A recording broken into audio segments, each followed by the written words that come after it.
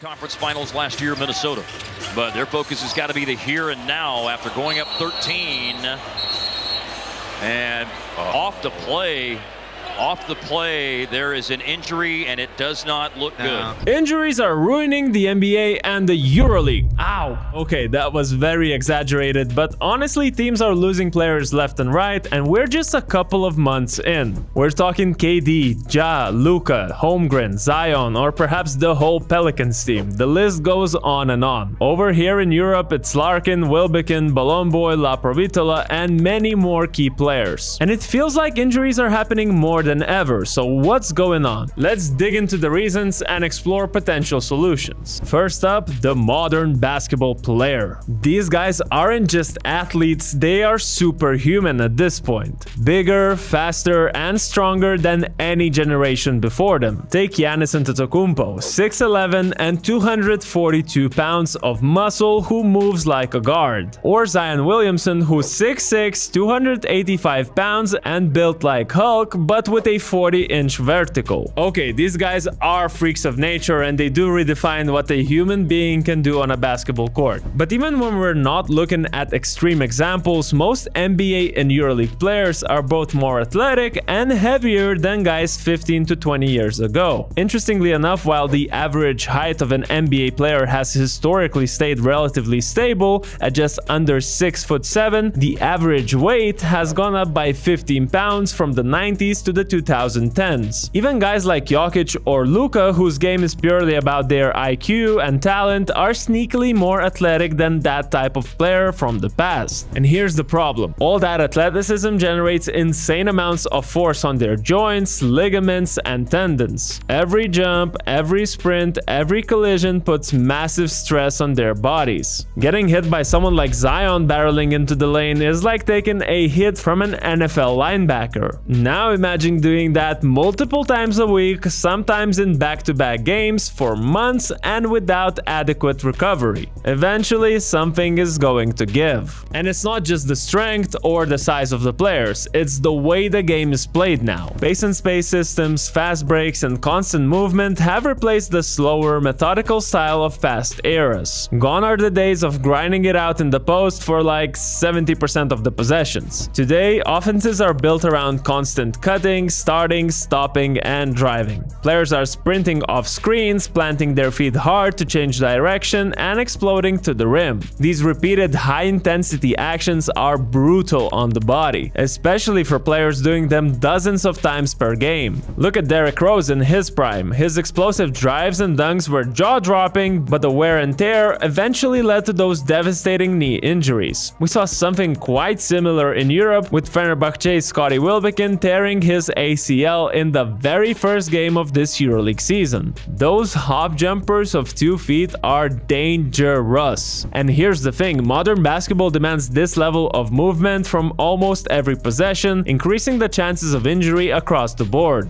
Another big factor, the rules of the game. Ever since the NBA started enforcing verticality more strictly, thanks Roy Hibbert, drivers to the rim have been way more aggressive. Guys are throwing themselves at the rim knowing that defenders have to go straight up. And that's a problem for rim protectors. Verticality makes them vulnerable to awkward landings and high-impact collisions. Look at the recent Chet Holmgren's injury. He suffered a pelvis fracture in a game against the Warriors, an injury that will sideline him for at least 2 months. It happened when Holmgren tried to contest a shot at the rim and ended up landing awkwardly after the contact. Extra pass down to the corner to Wiggins. Wiggins contested and somehow hung in the air long enough as he bangs off the body of Holmgren, who is down. His frame of 7'1" and just 208 pounds makes him particularly vulnerable to these kinds of injuries, but the situation highlights a broader issue. And it's not just the big men. Perimeter players are constantly running through screens, switching onto bigger opponents, and absorbing contact. When you look over to Europe, the physicality is even more amplified. One of the things newcomers from the NBA always highlight when talking about the differences is more physicality. The court is smaller, no 3 defensive second rule, so the center just camps in the paint, and refs usually allow more contact. It's not the Khabib style of basketball they play in Dagestan, but there's definitely more physicality.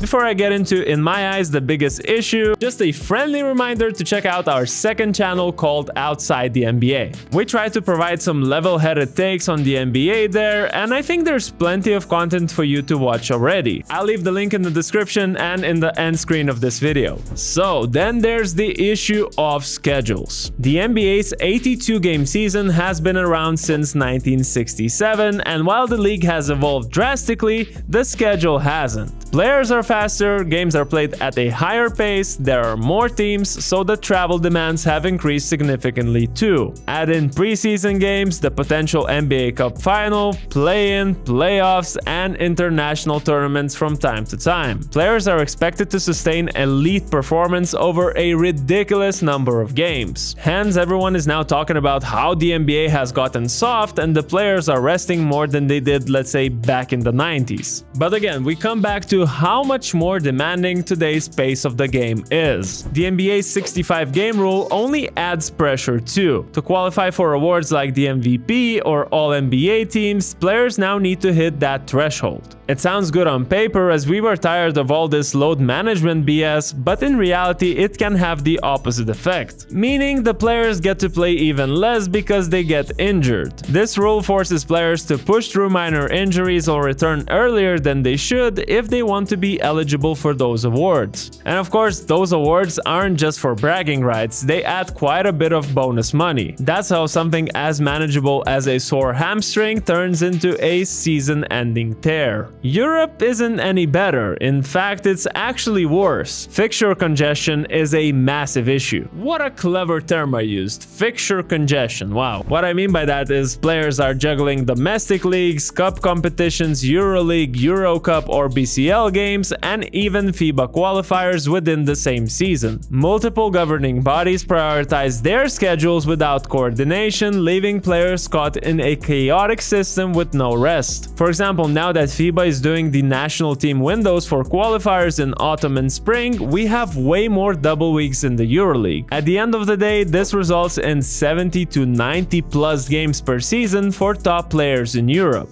And it's not just the amount of games, it's the importance of those games too. Unlike the NBA, load management isn't an option for most European teams. Every game matters, especially since tanking doesn't exist as there's no draft. Finally, let's not forget the international tournaments. In 2022, there was the EuroBasket. Last summer in 2023, we had the FIBA World Cup. This summer, it was the Paris Olympics, and next summer, EuroBasket again. That's 4 consecutive years with no true offseason for some of the guys. Players finish their domestic season, head straight into the national team training camps, and then return to their clubs for preseason. How can you honestly expect their bodies to recover? Without a proper offseason, injuries build up over time, becoming chronic.